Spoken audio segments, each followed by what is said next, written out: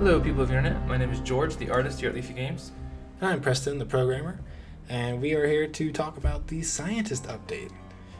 We have a few new things to show you, but first, before we get into that, I just wanted to reiterate that these class-specific updates do not mean we're necessarily finished with these classes or the classes are completed in any way. They're really meant to get us to a basic level to the classes. We're trying to understand the role of each one and trying to build a role. That's mainly the point of these updates. Not necessarily to get these classes fully done or how we finally envision them to be. But besides that, we'll talk about what we did add. So we'll start with some of the new screens. These are the scientist screens. You'll notice that they have to do with some things. So the computer, virus, and sensor screen. Sensor screen is not in this update. It will be in the game soon though, in a future update. But what we do have is a few new screens. So you can use these to tab between the different sections of the screen. So this one, has multiple sections, and these are very important. Specifically this one. This one is related to the programs currently installed on your ship. And these are specifically warp drive programs. They have a very specific requirement for charging and using. And that's related to these blue little areas. These are your charge nodes. These are your charge bays. And these will allow you to charge up these programs. So you can see these little circles. So for example, this is an instant warp charge program. When I execute, it will fully charge my warp drive. So currently, it's not charged at all. It's totally cold start. But if we run this, we'll see that it utilized its charges. Those three circles are now empty. And we'll talk about that more in a minute. But also, you can see that the jump computer is done. It's ready for a jump immediately. So that's the sort of things these programs can provide you with. They offer gameplay elements that aren't available through any other system. And we hope to really expand on these in the future and make them really cool and interesting and a big part of the scientist role. So we can talk a little bit about how these charge. So I said earlier, these are warp drive programs.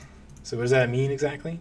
It means you charge them with the warp drive, and in very specific circumstances will they charge. So in this case, I'm ready to jump. I just need to give the ship a target, so I can quickly do that. And you'll see I can start to charge up one of these programs a little bit. And we do that by actually jumping to a new unexplored sector. So if you jump to a sector you've already been to, warp drive won't be able to charge. If you jump to a totally new unvisited sector, that will allow your warp drive to charge your programs.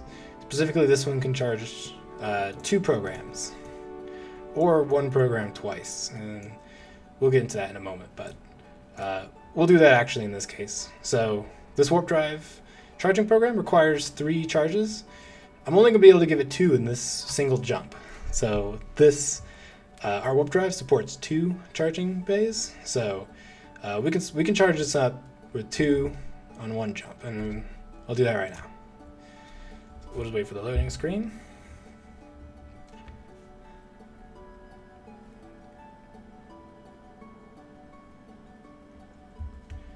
And we can check on our programs. You can see it has 2. Now it's 2 out of 3, which means I can't actually execute it right now. But if I charge it once more, it just needs 1 more charge and it's ready to go and execute again. And different warp drives have different number of charge nodes, and so you can use them in different ways, and they'll have different advantages and stats. So, And just to chime in, different programs also have different requirements for charging. So like the instant warp drive charge, the program that my brother used, it requires 3 jumps in order for it to get fully charged, because that's like a really valuable program. So correct. There are for example, this one requires just 1 charge to execute. So you can basically use that one immediately after a jump, provided it's in a charge bay. So those are some of the programs. We also have viruses. Viruses are specific types of programs that actually we have another program here. This is instantly remove all viruses. But we also have some viruses. Viruses are a very specialty type of program. They also, the same way as the other programs, require the warp drive. The reason for that is because the viruses have to be uniquely generated each time for in-game lore reasons. So yeah, it requires that quantum processing that the warp drive does during the jump. And it can only do a certain amount per jump. So let's activate a virus. This one's called Phalanx, and it's going to disable shield recharge. So it's a pretty good one. It's a particularly good one. So I've activated it, and now this is on my virus broadcast list. So for the next minute, it's going to attempt to give all the ships in the sector, in this case 2 small security drones, this Phalanx virus. And when they have it, they'll have it forever, or at least until you destroy them. But viruses are relatively permanent in how they work, and if you can get viruses too. They're relatively permanent, and we'll go over in just a moment the ways you do get rid of them. But they don't, just because this is done broadcasting, see, I actually just got lucky and infected both of them. They will actually remain infected even past this countdown. So, but just won't broadcast to new ships. If a new ship entered the fight after this is done, you'll see in a second. Oh, we'll go done. It's no longer broadcasting. But you can see that it is actually already infected. So they actually, if we attack them, their shields will not be able to recharge. So these are little advantages you can get with viruses. They can be really quite powerful. Another great thing is that it acts as a sort of an AoE effect. Every ship that is in this sector will get hit with the virus, which is, we think, is a nice, simple way to make the virus really effective. Correct. We added also a new drone type, the tactical support drone, and that one will be able to give you viruses. So do be careful if you run into that. And we'll let you figure that out. But we're gonna move on to another part of the update related to the startup sequence. We should also mention real quick, when my brother initiated the Phalanx virus, you might have noticed that it went through several attempts to infect the enemy drones. And that's because it was actually attempting to breach their firewalls or cybersecurity defenses. Correct. There's a new ship component we can show you. Cyber defense processor. I have one here, a pretty good one, 8 defense, which is gonna slow down or prevent enemy viruses from entering your ship. Most viruses will eventually make it through, provided they don't run out of broadcast time. But essentially, it makes it a lot harder for viruses to infect your ship, and the longer a virus takes, the more likely you just kill them before it infects you. So they can be very useful, very expensive components, and there will be options in the future for upgrading that, and different ships will have different ones, and it should be interesting. But yeah, I guess also real quick I'll cover this search tab, which isn't being fully used yet. It's more of a little bit more of a preview of what's going to happen, but you can do some interesting things with it. For example, I can enter a sector number and do a search, and you give me a little bit of information. For example, this is sector 158, and it can tell me that the WD Corp currently is the owner of this faction, does not have a planet, and it's 87.1 distance. I don't know what that unit is yet, so we'll figure that out. But yeah, so you can get a little bit of information about basically each enemy sector.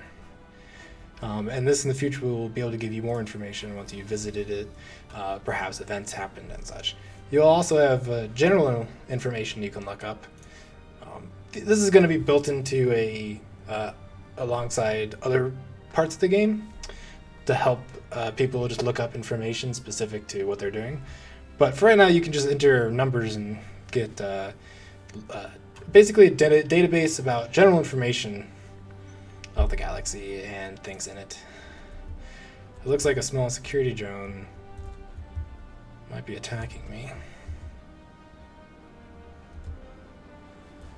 Yeah, I think we'll leave it there, and we'll switch out and talk about the ship startup sequence. Sounds good. So we switched to the cruiser to show off this next system we've been working on. And some of you might notice that all the screens are off. Most of the lights are off. And it's basically the ship has been turned off. And that is what we added. So I'm going to actually activate my flashlight by pressing F and head back to the engineering room on the cruiser, sorry. So you can see lights are off. It's actually quite spooky. We're pretty happy with how it feels. And so we added this, we call it the switchboard. It's one of the things that the engineer will get to play with and stuff like that. So there's 3 big switches and a small screen, and it's actually the only screen that's actually on right now. It's sort of like a BIOS or something. It's not even probably part of the ship OS. But you can see it says pull lever 1, and so basically there's 3 levers. So we just click on the first lever, lights turn on, and everything like that. And if we were to go to the bridge, the screens would be on, but they would be sort of like not functioning. They would be like all staticky and stuff like that. But now it's telling us to boot the ship operating system. So that takes a second. You just have to click that button right there. Pull the second lever, and now prime the warp core, and then the third lever. So now the entire ship is operational and active, yet there's one extra step we need, and that's to go to the computer screen and provide manual control to the rest of the ship. So you can see all the screens are just sort of, they're not getting any signal because the ship is just automatically controlling everything right now. So you just override it and everything should be working and functional. And the reason we added this was because, well, we thought it'd be cool to give players more control over the ship itself, but it's also one of the ways to combat viruses. So yeah, during your travels, you will almost assuredly at one point or another, your ship will become infected with a virus.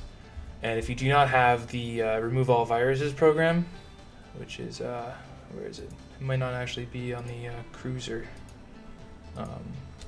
But it might be on the Intrepid, we'll see. But if you don't have that program and you can't, or it's not charged or something, and you need to get rid of a virus now, you can shut off the ship and basically do a manual reboot. And when you turn the ship back on again, it will be free from viruses. However, it will also have stopped broadcasting any viruses that you were activating. So that's just something to keep in mind.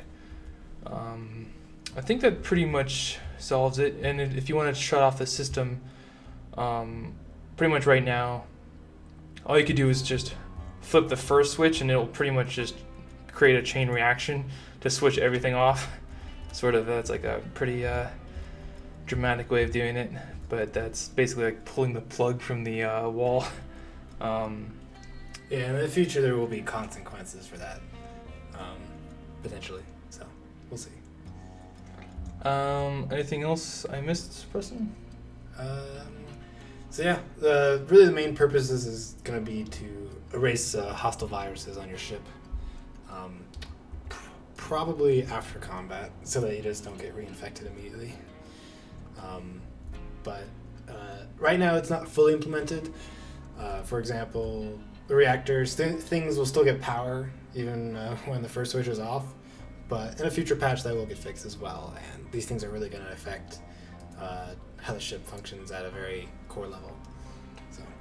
And it's important to follow the steps.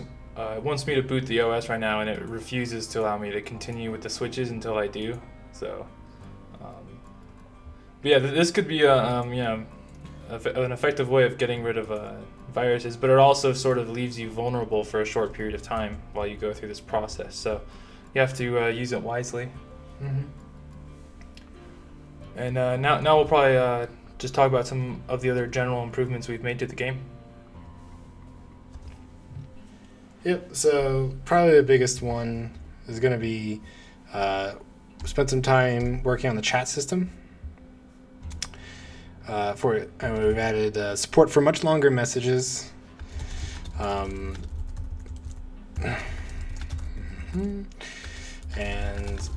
we support word wrap, and you can send the messages and they wrap. It's pretty simple stuff, but we didn't have it before, and it makes a huge deal. So, and we also have some more options for customizing it. So I can get a few more messages. Just you can see that it's starting to call off the messages. We have a few more options, so we can actually change the font size of the font, or I'm sorry, of the chat, and a few other things. You can change the width, which will change. You can make it take more of the screen when it wraps, and you can change the number of lines that it will call up to. So, depending on your screen resolution and your preferences, you can modify this in a lot of ways. And we also added a screen tilt to the options menu. I can show that off. Let's go over to the bridge.